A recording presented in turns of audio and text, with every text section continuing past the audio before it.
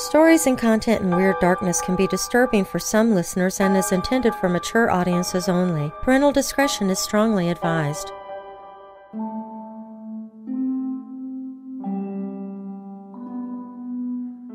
Once upon a time, there was a poor shoemaker who lived with his wife. He made excellent shoes and worked quite diligently, but even so, he could not earn enough money to support himself and his family. He became so poor that he could not even afford to buy the leather he needed to make shoes. Finally, he had only enough to make one last pair. He cut them out with great care and put the pieces on his workbench so that he could sew them together the following morning. His wife asked, "What will happen to us? The cupboards are bare and we have no firewood. Even our last candle has almost burned away." She was very worried. "Don't worry," said the shoemaker. "Things will work out for us, you'll see. I will finish these shoes tomorrow and someone will buy them." He cut out the leather and then went to bed. The shoemaker would finish working first thing in the morning. The next morning he awoke early and went down to his workshop. On his bench, he found an exquisite pair of shoes. They had small and even stitches, formed so perfectly that he knew he couldn't have produced a better pair himself. Upon close examination, the shoes proved to be from the very pieces of leather he had set out the night before. The shoemaker called for his wife to come and look at the wonderful shoes. She was just as amazed as he was. "Who could have made these shoes?" she asked. They immediately put the fine pair of shoes in the window and drew back the blinds. "Who in the world could have done this great service for me?" he asked himself. Even before he could make up an answer, a rich man strode into his shop and bought the shoes, and for a fancy price. The shoemaker was ecstatic. He immediately went out and purchased plenty of food for his family and some more leather. That afternoon he cut out 2 pairs of shoes and, just as before, laid all the pieces on the bench so that he could sew them the next day. Then he went upstairs to enjoy the good meal with his family. "My goodness!" he cried the next morning when he found 2 pairs of beautifully finished shoes on his workbench. "Who could make such fine shoes and so quickly?" He put them in his shop window, and before long some wealthy people came in and paid a great deal of money for them. The happy shoemaker went right out and bought even more leather. This continued for many nights, until the shoemaker's shelves were filled with beautiful shoes like no one had ever seen before. Soon his small shop was crowded with customers. He cut out many types of shoes: stiff boots lined with fur, delicate slippers for dancers, walking shoes for ladies, tiny shoes for children. Soon his shoes had bows and laces and buckles of fine silver. The little shop prospered as never before, and its proprietor was soon a rich man himself. His family wanted for nothing. As the shoemaker and his wife sat by the fire one night, he said, "One of these days I shall have to learn who has been helping us." "We could hide behind the cupboard in your workroom," his wife said. "That way we could find out just who your helpers are." And that was just what they did. That evening, when the clock struck 12, the shoemaker and his wife heard a noise. 2 tiny men, each with a bag of tools, were squeezing beneath a crack under the door. Their clothing was old and worn, which made the shoemaker and his wife sad. The elves wore thin, torn pants that were ripped and covered with patches. They were making shoes, but they didn't have any for themselves. The next day the shoemaker's wife said, "Those little elves have done so much good for us. We should make some gifts for them." "Yes," cried the shoemaker, "I'll make some shoes that will fit them, and you make them some clothes." They worked until dawn. The presents were laid out upon the workbench: 2 tiny jackets, 2 pairs of trousers, and 2 pairs of shoes. They also left out some plates of good things to eat and drink. Then they hid once again behind the cupboard and waited to see what would happen. Just as before, the elves appeared at the stroke of midnight.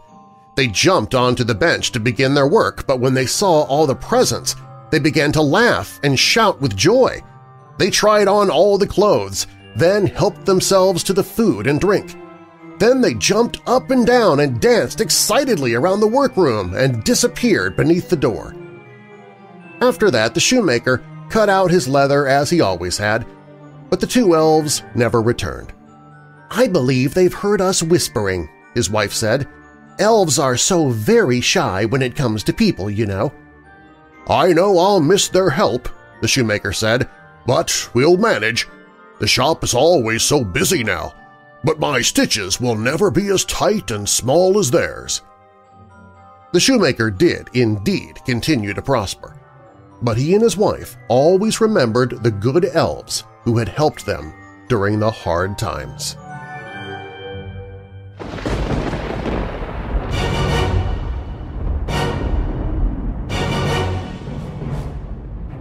Welcome, Weirdos! I'm Darren Marlar, and this is Weird Darkness. Here you'll find stories of the paranormal, supernatural, legends, lore, crime, conspiracy, mysterious, macabre, unsolved, and unexplained. Coming up in this episode of Weird Darkness: elves. They're portrayed as helpful and joyous when helping a shoemaker, or a jolly old man with a white beard at the North Pole. But they're portrayed as evil in some other cultures, even claimed to be in league with the devil himself. And what do they have to do with Cain and Abel? We'll look at the history of elves. There was a struggle. One of the men fell through a window to the street below, breaking his neck. A case that practically solved itself, according to police.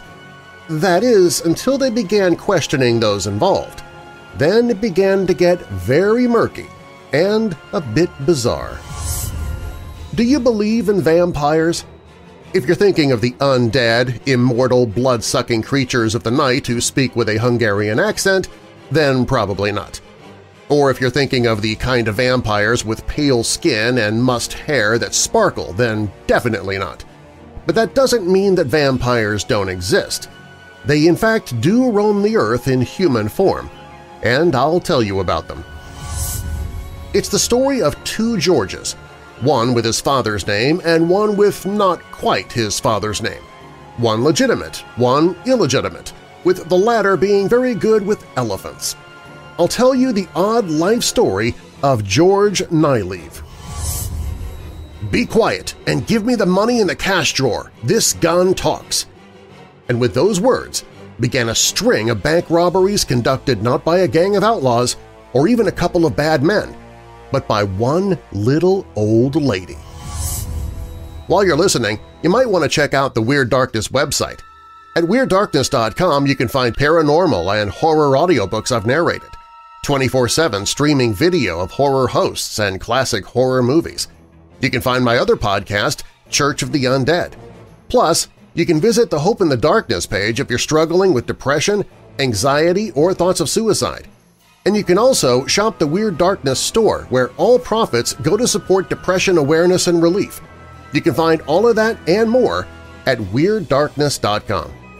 Now, bolt your doors, lock your windows, turn off your lights, and come with me into the Weird Darkness.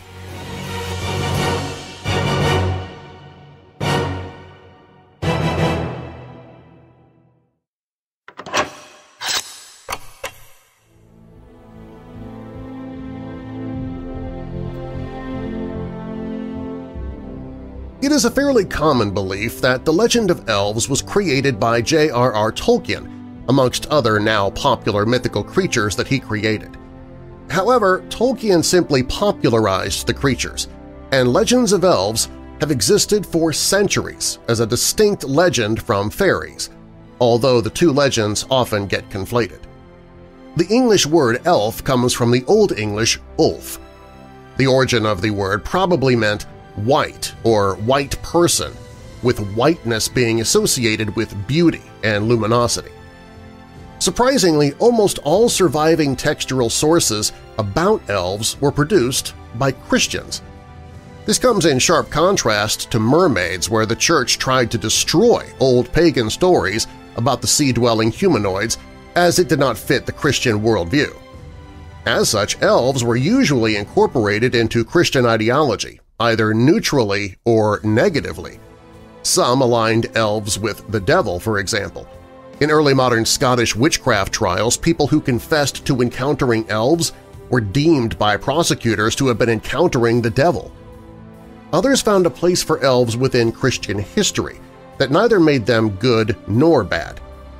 Beowulf says that elves were created amongst a host of other monstrous races as a result of Cain's murder of Abel, whilst some Icelandic folktales said that elves were angels who sided neither with Lucifer nor God at the fall, and so, rather than being sent to hell, God banished them to earth.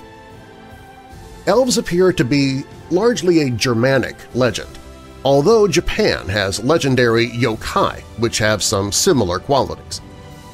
The earliest significant evidence for the legend of elves originates in medieval texts from Anglo-Saxon England and High Medieval Iceland, meaning they are a relatively recent legend when compared to other mythical creatures.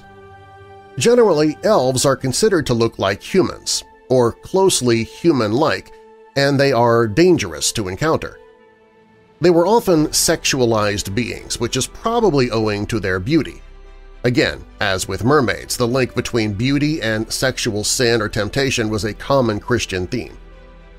Their earliest appearances tended to come from medical texts which blamed elves for illnesses in livestock or afflictions in humans. Most commonly, they were blamed for sharp internal pains or mental disorders. A 10th century Old English text, the Widferstus, surviving now in a collection known as Lagnunga, translates as "against a sudden violent stabbing pain," and is a charm intended to cure the pain which has been caused by being shot by witches, elves, or other malicious spirits. A salve is suggested, but the charm is the important part. This is a good example how early medicine often combined science and magic, although contemporaries would not view it in this modern dichotomy.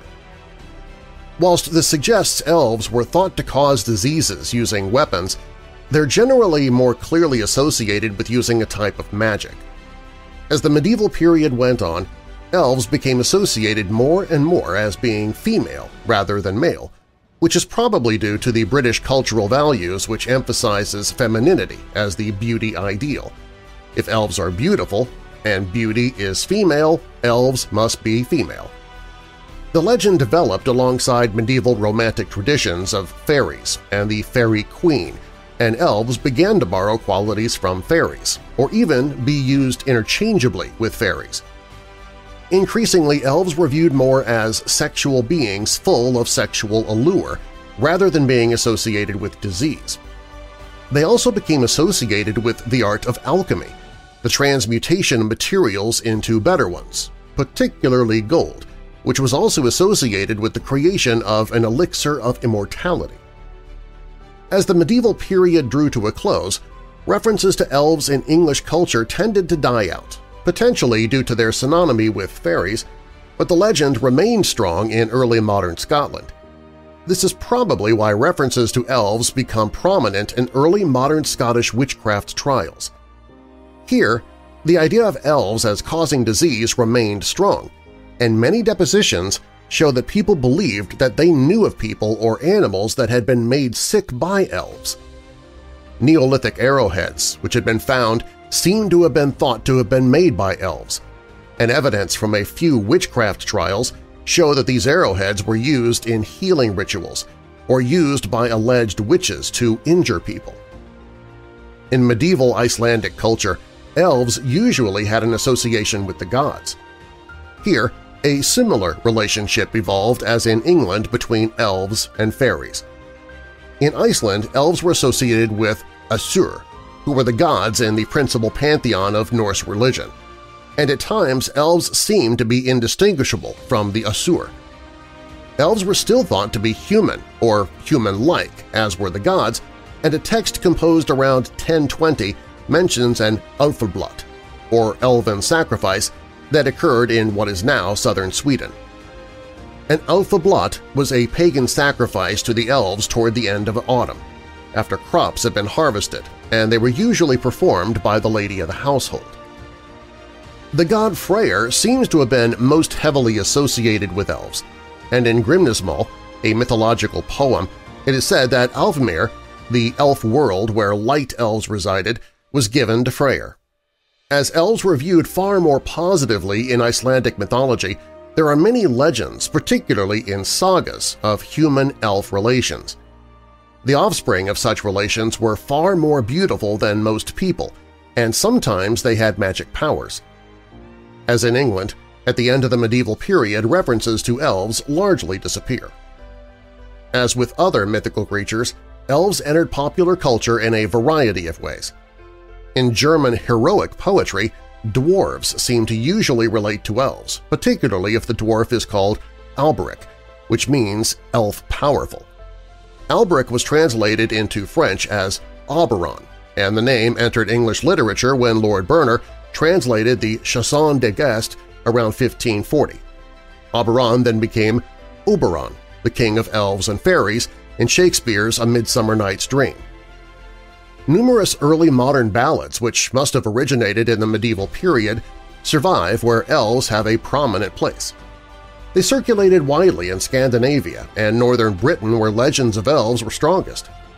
The ballads usually focus on the sexual side of the legend of the elves and usually describe sexual encounters between humans and elves. Usually a beautiful woman from the elf world tries to tempt a young knight to join her in dancing or to come and live amongst the elves. This always ends badly for the young man, and whether he agrees or refuses the elf's offer, he always dies. This idea was found in Scandinavia, too. It was said that elves could be seen dancing over meadows, particularly at night or on misty mornings. They would leave behind a circle where they had danced, which was usually considered to be the more familiar fairy ring of a ring of small mushrooms. If a human watched the elves dance, they would become warped by time. Whilst it would seem to the person that only a few hours had passed, in the real world many years had gone by. As in the English ballads, Scandinavian ballads spoke of humans being invited or lured to dance with the elves. Whilst the idea of elves diminished or became synonymous for fairies in the early modern period, the idea continued in one form or another across the centuries, but became warped. By the Victorian period, the British imagined elves as tiny men and women with pointed ears and stocking caps. Here, elves once again begin to separate from fairies, as although both creatures were tiny people, fairies had butterfly wings, whilst elves did not. Throughout 19th and 20th century children's literature, the two creatures diverge further, but emerged in a very different form from their original legend. A Brothers Grimm fairy tale, which I won't even try to pronounce, featured two tiny men who help a shoemaker. This was translated in 1884 by Margaret Hunt into The Elves and the Shoemaker. This idea of elves being linked with work is echoed in some modern work, such as J.K. Rowling's house elves in Harry Potter. It is perhaps this more modern idea of small elves that led to the creation of the Christmas elf. In the 1823 poem A Visit from St. Nicholas, known more popularly as "'Twas the Night Before Christmas," St. Nicholas is called a right jolly old elf who had little helpers, and it is perhaps this idea of small creatures who help with work, as seen in The Elves and the Shoemaker, that caused them to be thought of as elves themselves. It is only through fantasy literature such as that Tolkien popularized that saw elves return somewhat to their former legend. Here elves tend to return to human size, or even larger, and are beautiful, magical creatures. They tend to still keep the long pointed ears of Victorian imagination, but gain wisdom, a love of nature, and sharper senses than humans.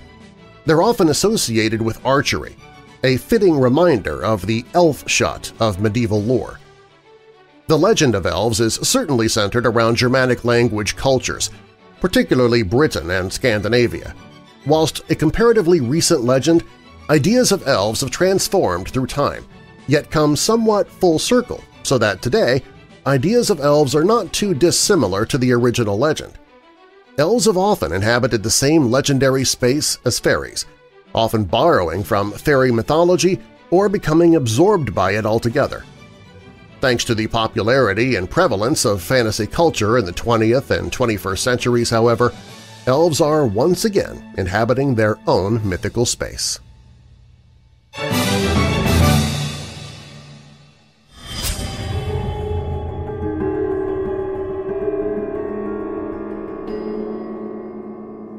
Up next, there was a struggle. A man fell through a window to the street below, breaking his neck.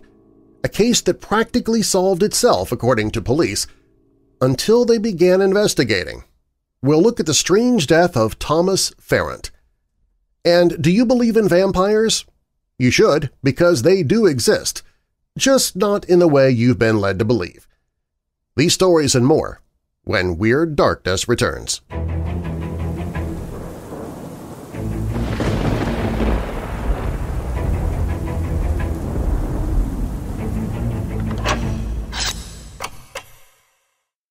Ooh, here it comes, my favorite part. Have you ever noticed that when George Bailey is on the bridge, it doesn't start snowing again until after he says, "Aw, man, the power's out"?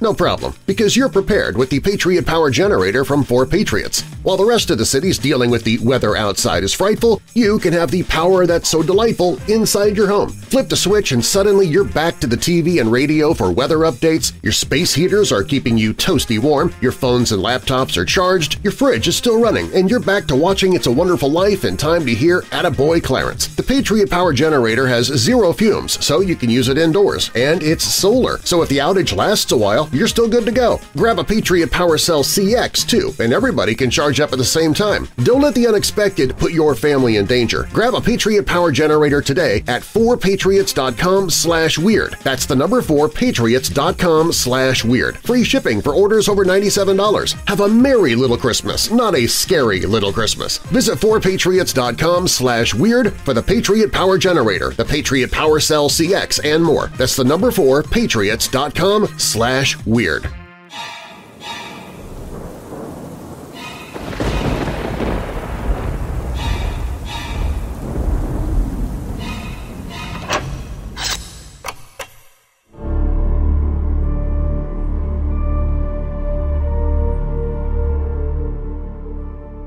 Giles Clift was blind. The 53-year-old lived in lodgings that he shared with his spouse at 1 Little Street, St. James, Bristol. The debate regarding how long Clift was married varies between 4 and 12 years, depending on what account is accurate. However long his marriage was, it was a less than successful one, despite the birth of their 3-year-old daughter. The couple was routinely and invariably at one another's throats. All of this bickering eventually led to a local magistrate getting involved. Several sessions with the magistrate led them to separate. Clift retained his lodgings while his estranged partner went to live with Clift's great-nephew, Thomas Farrant. Farrant earned his living selling fruit and at the time was in the prime of his life at 25 years of age. Farrant also lived in lodgings in Bristol, but his address was the Colston Arms, Hot Wells Road. According to local gossip, Clift was less than thrilled at his ex's new address and was even less impressed with her apparent kleptomania. He was of the opinion that she had improperly acquired some of his personal possessions, and on Boxing Day, 1867, Clift persuaded one of his current lodgers, a man known only as Mr. Lyons, to escort him to the home of Farrant. It was about 6 p.m. when the pair arrived. While Lyons remained downstairs, Clift went upstairs to see his former wife. Only a few minutes after Clift went upstairs, Lyons heard a loud commotion coming from the room directly above him. Assuming that the shouting and hollering were just the latest in a long line of arguments the couple had, Lyons made his way up. When he got access to the room itself, he was horrified by what he saw. Clift had somehow removed one of the legs of the bedstead that was in the room and was using it to assault the unfortunate woman. Lyons didn't think twice about wading in to save the poor woman. The doting mother was more concerned, naturally, about her young child and repeatedly tried to head back upstairs. While all of this was taking place inside the lodging house, a couple of passers-by outside saw someone fall from the window of Farrant's room and land head-first on the ledge of the basement before tumbling onto the pavement. The victim was bleeding from wounds to his nose, mouth, and ears, taking a minute or two to congeal around his body. It was Farrant himself. Nobody could tell whether or not the fall was solely responsible for his death, but it was clear that Farrant would not have survived for very long afterward anyway. A boy was sent to the local police station with news of the deceased. Inspector Atwood, on duty at the time, sent a pair of constables to the scene. When the deceased was brought back to the station via a stretcher, the police surgeon was called for. Dr. Bernard examined Farrant and determined the cause of death to be a dislocated neck. The investigation switched to Farrant's room. PC 179, Fletcher, took a closer look at the room. There were obvious signs of a struggle, and with only one real witness, it appeared to be an open-and-shut case. Not wishing to take things at face value, Atwood insisted that Clift be brought in for questioning. During the first sessions, however, very little information came to light. According to their eyewitness, Farrant did nothing to prevent the domestic abuse between spouses and even attempted to leave them alone. It was this motion that ended up with Farrant, by Clift's own admission, stumbling with a wooden chair and somehow tumbling through a 2-foot square window that most would have problems circumnavigating if they gave it their all. That was just one problem that greeted the investigations team. Another was equally as bizarre. How could it be possible for a diminutive and spindly man such as Clift to overcome and subdue a strapping young man less than half of his age and twice his size in a matter of seconds? Then tossing him through a tiny window barely adequate for the job? And more to the point, why? Clift's quarrel was clearly with his former partner, who was out of the room at the time. Mrs. Clift was also questioned about the events leading up to the death of her roommate. In her version, Thomas Farrant took a much more active or prominent part in proceedings. When Farrant tried to step in, Clift's sense of outrage intensified. He was quoted as insisting that "I will break your neck out of the window." If Lyons was to be believed, then Clift clearly had anger management issues and perhaps, when riled, was more than capable of holding his own. Mrs. Clift's involvement did little to clarify precisely what took place. Being the only other real witness, and not in the good books of the other main witness, it seemed to be a classic case of he said, she said. Given the diversity of the two accounts and the apparent ulterior motives of both sides, he was angry and prone to lash out, while she perhaps saw this as a chance to finally rid herself of a brutal thug, even if he was blind and aging. When the inquest opened on Saturday the 28th of December, the key consideration was to examine the window that Farrant had fallen out of. While the frame was 2 feet square, the actual window itself only measured 17 inches across. Such a tiny opening made any accident almost impossible. The fall was a deliberate act on the part of someone. Perhaps Clift was correct after all. Farrant may have eased himself through the tiny window hoping to lower himself onto a lower ledge, but slipping and falling to his death in the process. Outside the window, a heel mark was reported to have been discovered. As well as that mark, others were reportedly found which may or may not have been fingerprinted. When Clift was examined by a medical expert, Clifton Union Medical Officer Dr. Steele, no marks were found on his person, which would indicate that he was not involved in a physical altercation. What did happen to Thomas Farrant the day after Christmas, 1867? Did he jump, or was he pushed? Only 3 people knew the answer to that. One was the victim. Another was the widow. The third was blind.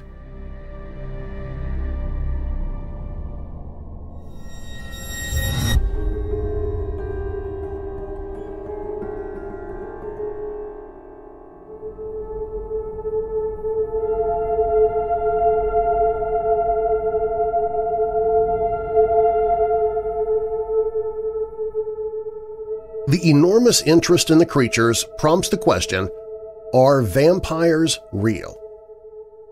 Interest in the vampire mythos is at an all-time high. The recent enthusiasm for this blood-sucking immortal began perhaps with the highly popular Anne Rice novel Interview with the Vampire, published in 1976, and which she followed up with several more books about the vampire world she created.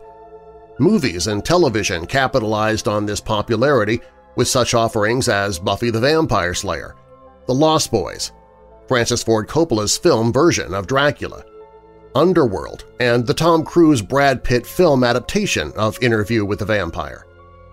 The genre is more popular than ever thanks to TV's True Blood and Vampire Diaries, and especially the enormous success of Stephenie Meyer's Twilight series of novels, which also received the Hollywood treatment. When a phenomenon like this creeps into our mass consciousness, you can barely turn around without bumping into vampire-related media. Some people begin to think it's real, or they want it to be real because they so enjoy the fantasy. So what about it? Are there real vampires? The question of whether vampires are real or not depends on the definition.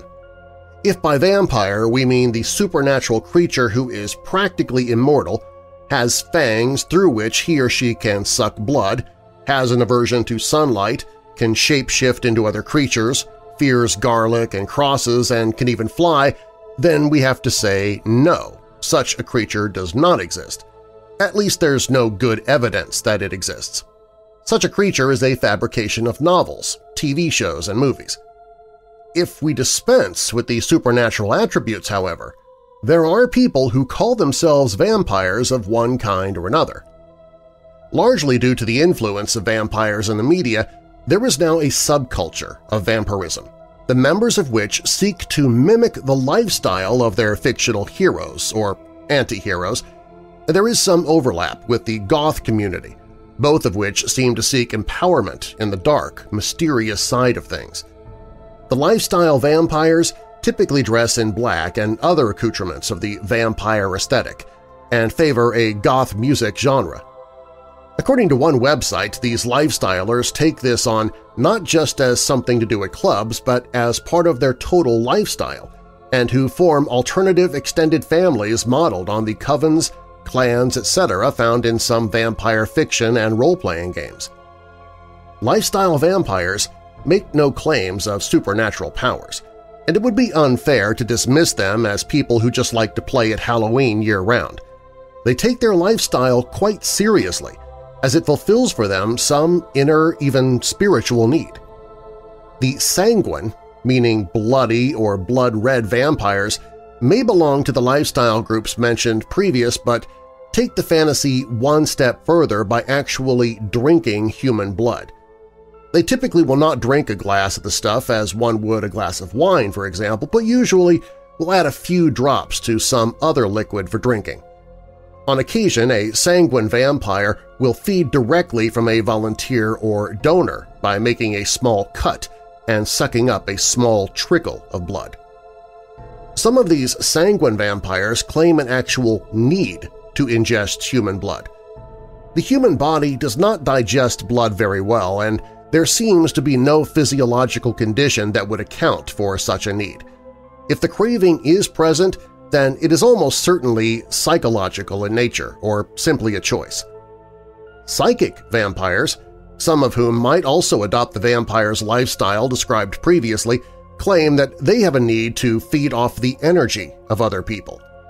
According to the Psychic Vampire Resource and Support pages, pranic vampires, as they are sometimes called, are people who, by reason of a condition of their spirit, need to obtain vital energy from outside sources. They are unable to generate their own energy and oftentimes don't have the best capacity to store the energy they do have. The website even has a section of psychic feeding techniques. Again, in the spirit of keeping it real, we have to question whether this is a genuine phenomenon. By the same token, we've all been around people who seem to drain the energy from a room when they enter. Have you met my mother-in-law? Sorry, just kidding.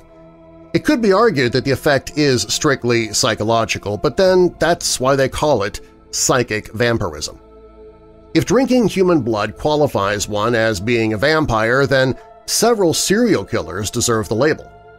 In the late 19th and early 20th centuries, Peter Curtin, known as the Vampire of Dusseldorf, committed as many as 9 murders and 7 attempted murders.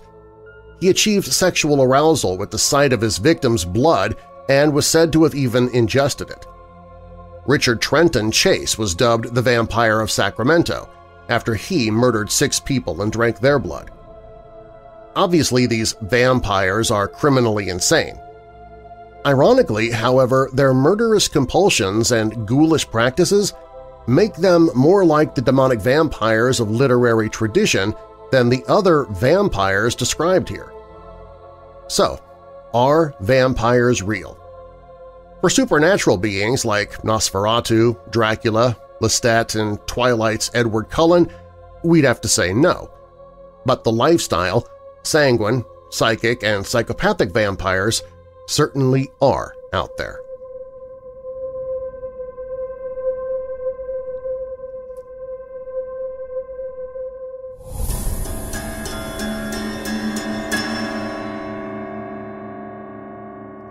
Coming up, I'll tell you the odd life story of George Nyleve, which involves another George, a father named Evelyn, and a love of elephants. Plus, be quiet and give me the money in the cash drawer. This gun talks. And with those words began a string of bank robberies conducted not by a gang of outlaws or even a couple of bad men, but by one little old lady. These stories when Weird Darkness returns.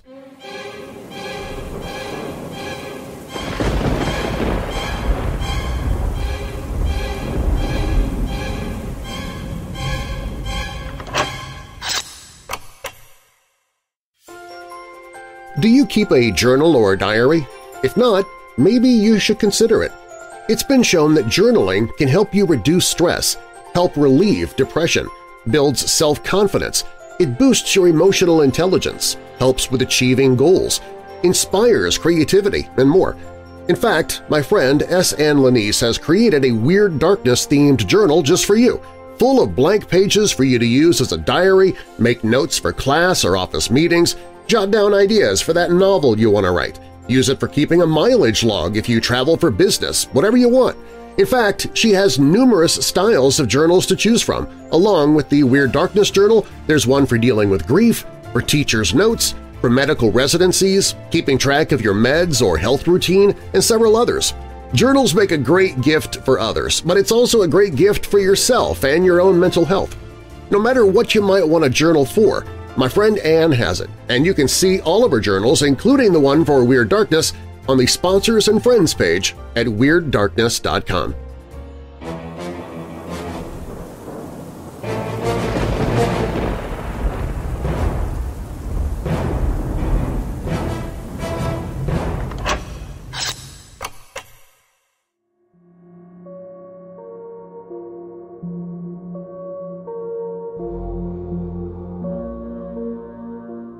On the 12th of July, 1821, at the Church of St. Marylebone, just south of Regent's Park, a George Evelyn married a Mary Jane Massey Dawson.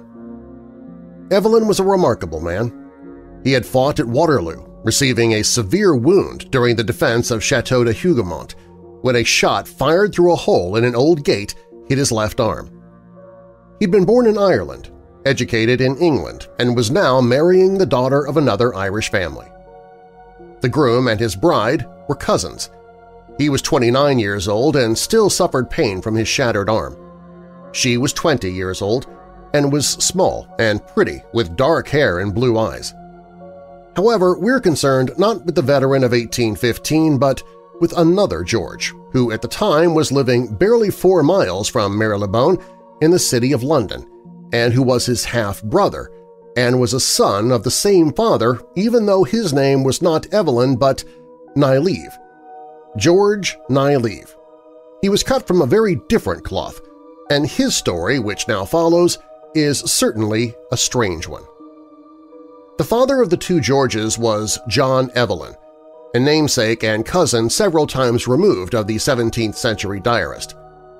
Starting in 1770, At the age of 27, he worked for 20 years for the Honorable East India Company, holding various offices in what were then Calcutta and Dhaka. At first glance, Evelyn's life in India was conventional enough. He was introduced to a young Irish girl by the name of Anne Shee, who had been sent out to Dhaka to find a suitable husband, and he married her, aged 16, in 1787.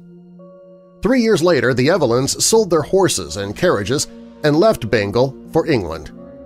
By this time they had 2 children, and another 2 were born after their return, of whom the elder was the George who would one day distinguish himself fighting in Wellington's army. But whereas Anne Evelyn Nishi was a mother of 4, John Evelyn was a father of 5, for he also had an illegitimate child, a son whose arrival in the world requires a word or two of explanation. In a way, the fact that Evelyn had an illegitimate son should not surprise us, given that company men in Calcutta freely consorted with Bengali women. Thomas Williamson's East India Vadamekam, published in 1810 as a complete guide to gentlemen heading out from Europe, openly discusses the business of concubinage in the East. Williamson reckoned that keeping a mistress drawn from the local population would set his reader back only about 40 rupees a month, equivalent to 60 pounds sterling a year, an outlay that must certainly be considered no great price for a bosom friend when compared with the sums laid out upon some British damsels. However, the identity of Evelyn's mistress remains a mystery.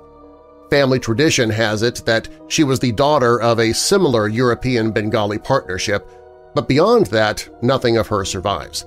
No name, no age, she has been written out of history. The boy was born in about 1785, that is to say 2 years before Evelyn's marriage to Anne Shee. He was called George, which was the name that the Evelyns would give their 3rd son when he was born in 1791 in Galway.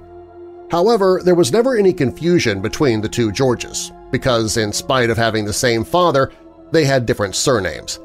The legitimate George was naturally an Evelyn, but his illegitimate half-brother was the Nyleve referred to earlier.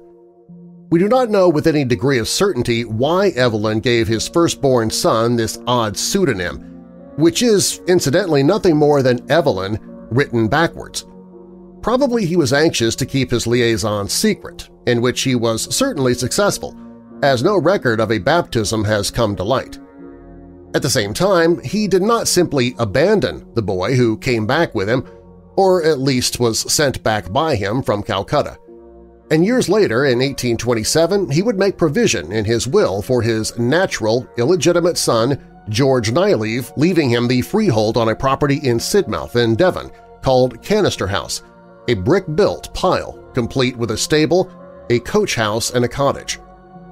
When Nyleve died, the property was auctioned off as the Marine Hotel, an enterprise that had been managed for many years by a man called Daniel Percy. There's no evidence that he ever actually lived there himself. Nyleve first appears in the records living and working in Wood Street, which runs north from Cheapside in the city of London. In 1797, when he was still a boy, he had been apprenticed to a joiner by the name of Thomas Smith, and the indenture which survives surprisingly identifies him as the son not of John Evelyn but of John Nyleve. Even more surprisingly, this John Nyleve was a gentleman deceased. We must assume that Evelyn, who was very much alive, wanted to distance himself from his Calcutta family to avoid complications in his new life in Ireland and England. Nyleve entered into a partnership with Smith as Japanners, and although the joint enterprise eventually folded in 1806, he continued in this line of work for some time. In 1811, he was listed in the London and Country Directory as an ornamental, transparent, and decorative painter. A Sunfire Office policy dating from 1815 shows that he entered into a second partnership, this time with a William Roberts. He would remain in his Wood Street premises until at least 1825, and during this time he married twice. His first wife, Keziah, died in 1823 and fathered 5 daughters. By the year 1829, he had moved from the city to Charing Cross, and it was there that his second wife, Elizabeth, bore him his 6th daughter. However, at the time of the 1841 census, He was living not with Elizabeth but with a woman by the name of Matilda Gattrell. His married life was evidently no more straightforward than his father's had been. Matilda must have meant a great deal to him, for in his will, which he drew up in 1840, he left her a third of his freehold and leasehold property and half of his goods and chattels. To Elizabeth, on the other hand, he left 5 shillings. But all that we know about Matilda is that she was the daughter of a carpenter from Hampshire and more than 20 years her senior, and had once served in the 66th Regiment of Foot. She was a spinster. According to the marriage certificate, her relationship with George had never been formalized. Another name of great significance in Nyleve's will is that of Edward Cross, the owner of the menagerie at Exeter Change in the Strand. Nyleve left no money to Cross, but there must have been a close connection, as he appointed him executor alongside his executrix, who was almost inevitably Matilda Gattrell. Quite how Nyleve and Cross were connected is a bit of a mystery. In Cross's ledger of expenses there is a reference to a shawl that Nyleve, for some unspecified reason, had cleaned and repaired for him. Beyond this, we can only guess. A delightful possibility is that Nyleve had painted the exuberant scenery, a distant memory of the Bengal of his early childhood that gave Cross's caged animals a suitably exotic backdrop. What we do know, though, is that when in January 1826 the Asian elephant residing on an upper floor of Exeter Change went berserk, Cross turned to Nyleve for advice. Nyleve died of chronic bowel disease at the age of 58. At the time of his death he was living in Amelia Street in Walworth, only doors away from Edward Cross, who had long ago left the Strand to found the Surrey Zoological Gardens. There may be nothing in it, of course, but it is at least possible that Nyleve worked for Cross at the Gardens in some capacity. Maybe again as an artist painting the backdrops to the entertainments that were so popular with the public. So many unanswered questions. But in a way, these only add to the aura of mystery that already surrounds George Nyleve. He was indeed something of an enigma. He had one foot in the East, the other in the West. His name was almost but not quite that of his father. He had an Anglo-Indian mother, of whom no record survives. He lived most of his life in London, and yet he never entirely forgot his native Bengal. After all, he knew, or thought he knew, how to deal with elephants when they got out of hand.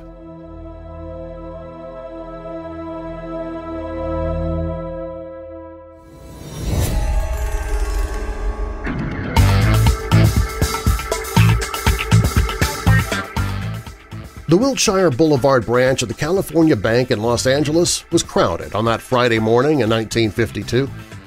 Behind the counter, Marguerite Everett politely greeted each customer.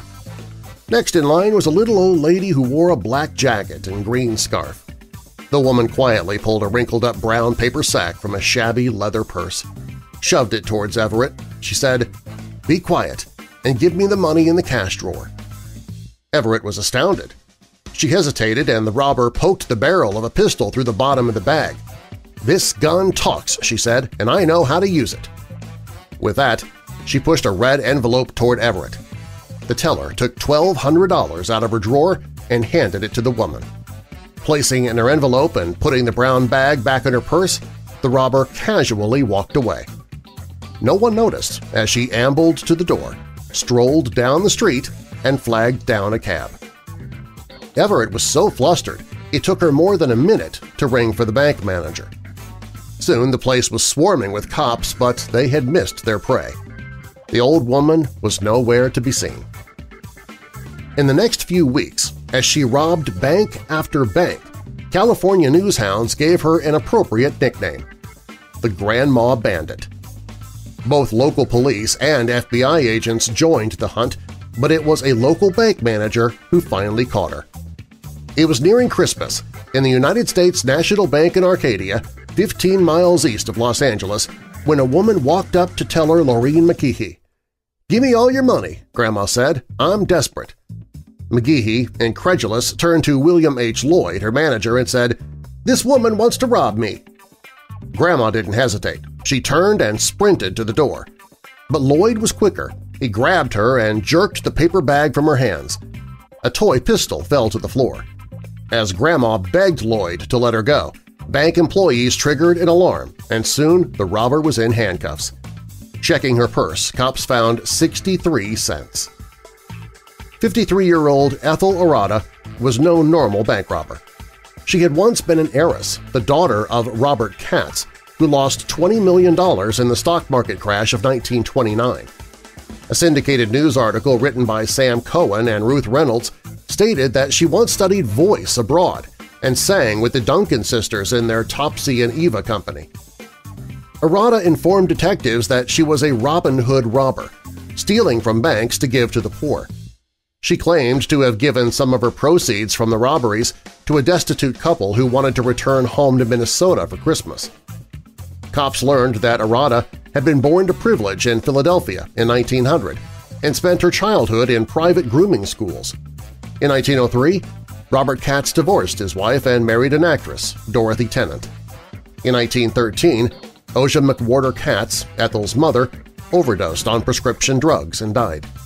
In 1929, the stock market crash bankrupted her father. He died in 1942, leaving Ethel nothing.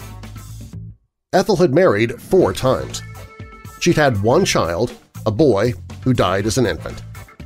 In 1948, Ethel was committed to a mental institution for alcoholism. According to Cohen and Reynolds, after leaving the institution, she resumed her drinking, became hysterical, and tried to kill herself by jumping from a 4th-story hotel window. 2 weeks after this suicide attempt, she was found sprawled in a stupor amid a litter of wine bottles in a Hollywood rooming house. She spent 5 days in jail for disorderly conduct. When arrested for the bank robberies, Ethel was living in a dive hotel in Monrovia, California. Detectives learned that she gambled her money away and not given it to the poor people as she'd claimed. A federal grand jury found her guilty of bank robbery, and she was sentenced to 10 years in federal prison. Ethel Arata was paroled in 1957, 2 years after her conviction, and disappeared into the mists of history.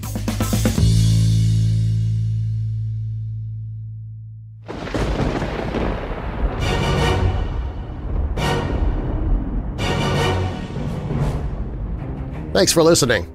If you like the podcast, please share a link to this episode and recommend Weird Darkness to your friends, family, and coworkers who love the paranormal, horror stories, or true crime like you do. Every time you share a link to the podcast, it helps spread the word about it, growing our weirdo family, and also helps get the word out about resources available for those who suffer from depression. So please, share the podcast with others. Do you have a dark tale to tell of your own? Fact or fiction, click on Tell Your Story at WeirdDarkness.com and I might use it in a future episode. All stories in Weird Darkness are purported to be true unless stated otherwise, and you can find source links or links to the authors in the show notes. The fictional story The Elves and the Shoemaker was adapted from The Brothers Grimm by Margaret Hunt and posted at Kids Pages. A History of Elves is by Gemma Holman for Just History Posts. The Strange Death of Thomas Farrant is by Les Hewitt for Historic Mysteries. Are Vampires Real? Is by Stephen Wagner for Live About. The Strange Story of George Nyleve is by William and Karen Ellis-Reese for London Overlooked. And The Grandma Bandit is by Robert A. Waters for Kidnapping, Murder, and Mayhem. Weird Darkness theme by Alibi Music. Weird Darkness is a registered trademark, and now that we're coming out of the dark, I'll leave you with a little light. Philippians 4 verse 13. I can do everything through Him who gives me strength. And a final thought. Look for something positive in each day, even if some days you have to look a little harder. I'm Darren Marlar. Thanks for joining me in the Weird Darkness.